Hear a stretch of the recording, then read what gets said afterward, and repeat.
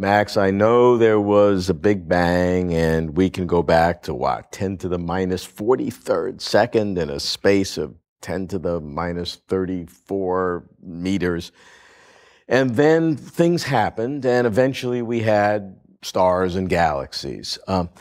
Take me on a journey that I can understand how I can go from that minuscule time and space to the formation of the first stars. So if we go way back to first trillionths of a second, there was an enormous amount of energy around. And Einstein told us that E equals mc squared. So this energy was able to get converted into various forms of matter. Yeah. We got particles like quarks, electrons, neutrinos, dark matter particles, and so on.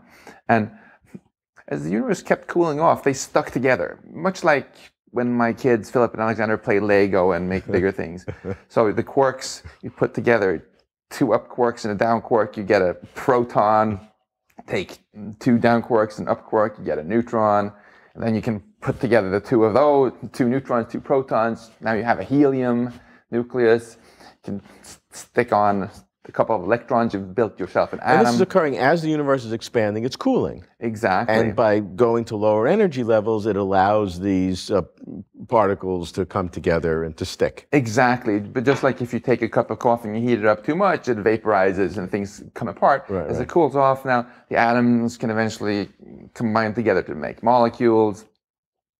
And eventually, of course, these molecules and atoms combine into still bigger things like stars, planets, and us, and so on. And when we look at pictures of the early universe, there's a second process also, in addition to just these Legos sticking together, which is very, very important, which is the early universe was very boring and uniform. So you want to think of everything being filled with gas, mostly hydrogen, and much like the air in this room, the density was almost exactly the same everywhere, except there was about 10 to the minus 5, 1 part in 100,000 more in some places than others. That's actually almost exactly the same as here in this room. If I speak about this loud and you measure the density this far from my mouth, when the sound waves go through, it's about 1 part in 100,000 that it varies by. Okay, and then these tiny fluctuations grew. Which are represented by these little different color variations. Exactly. If you take a photograph with a microwave camera of the early universe, you see that there is about 1 part in 100,000 more stuff in some places than others. So we have direct photographic evidence of this now. And gradually gravity was a great destabilizer and made a total mess out of all this. So if there's a little bit more stuff here than there is in the surroundings, then since we've learned that gravity is not a force that pulls things down, gravity is a force that pulls stuff towards other stuff, right? Then this overdense clump here is going to attract more things from the surroundings, steal more gas, and it'll become a bigger clump, which is still better at taking stuff from its surroundings. And the rich get richer, and after a while, this very innocuous little clump, which was just 1 part in 100,000 denser than the rest, has grown into an enormous clump, a galaxy cluster, or part of the grand large-scale structure that we see around us today. So in the early universe, approximately how long did some of these things take to go from this gas that had these fine differences that was almost uniform except for 1 part in about 100,000, to go from that uniformity, that hot plasma, to the formation of the first stars? What are some of about how long did it take, and what kind of time frames are we looking at? So the early parts you have to play in slow motion when you think of the cosmic movie, because even the formation of the first protons and things happened when the universe was much less than a second old. The formation of the production of the first helium, more interesting nuclei, happened when the universe was like minutes old. The hydrogen gas then was as hot as it is in the core of the sun, and we of course know what hydrogen gas does when it's that hot. It does fusion. That's what the sun is doing. Right? It produces helium, except the cosmic fusion reactor switched off after a few minutes because it got too cold. So you can do the math. As it expanded. Exactly. That's how refrigerators work, right? When you expand the gas, it cools off. Right. And when you do the math and you ask how much helium do you have time to make before it switches off, you get 24%. Wow. Not 87% or 24. Go out and look in the sky, 24%. Amazing. And if that's not good enough, you can also calculate how much you get of the helium-3 isotope and how much lithium and how much deuterium. And you're, again, in fantastic agreement.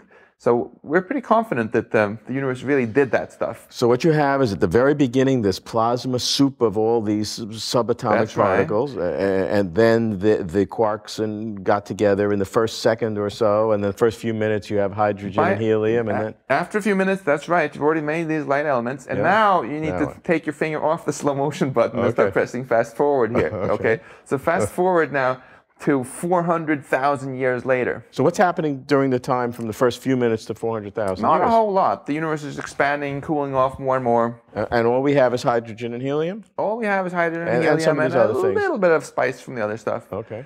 And now, finally... What does it look like?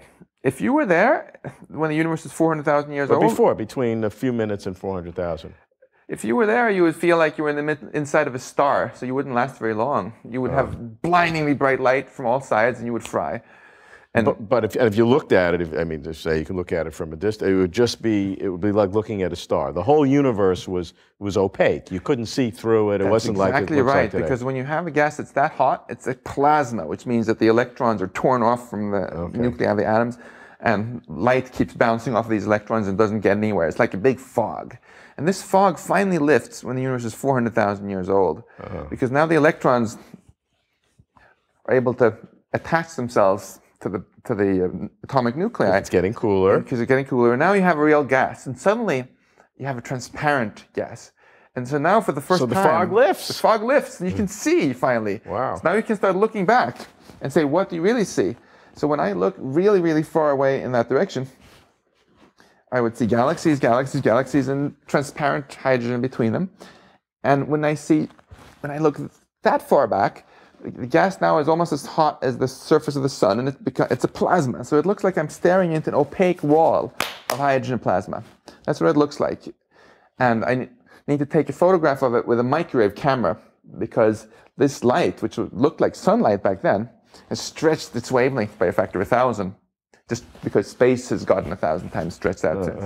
So it looks like I'm staring into this wall. If I look in that direction, again, if I look that far back, I'm going to see this wall of plasma. And it actually looks like I'm surrounded.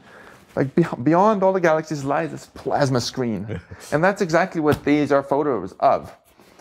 This plasma wall with us in the center. Except we were, of course, photographing it from the inside.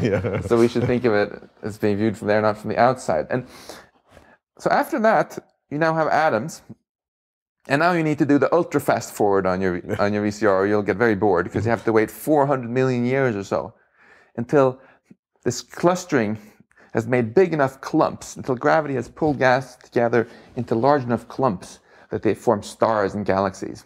So now, let there be light.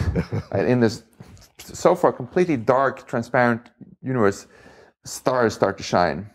So we went from the hot plasma that we couldn't see anything through for 400,000 years to a clearing of the fog, but then no light. Now it was dark. That's right. Because the matter wasn't into stars. And then it took 400 million years? Exactly. And now we have stars. Let there be light. Exactly. Wow. And this epoch in between, when the universe became transparent to when the universe switched on and lit up, we like to call the Dark Ages for obvious reasons. And it's one of the most exciting frontiers currently in our attempts to map what's happening.